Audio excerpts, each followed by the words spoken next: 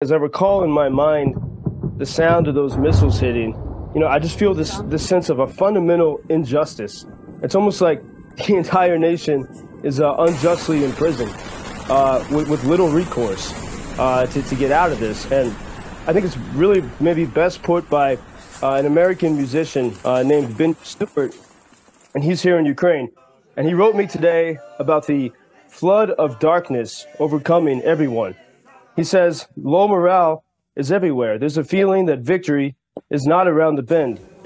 But in spite of it all, there's been a lot of Christmas celebration, much more than last year, as Ukrainians realize they must live and nurture their spirits and souls, even as Russia's war continues to claim their best and brightest. The cognitive dissonance rules everything right now. We have nothing to celebrate, and yet celebrate we must. People need it.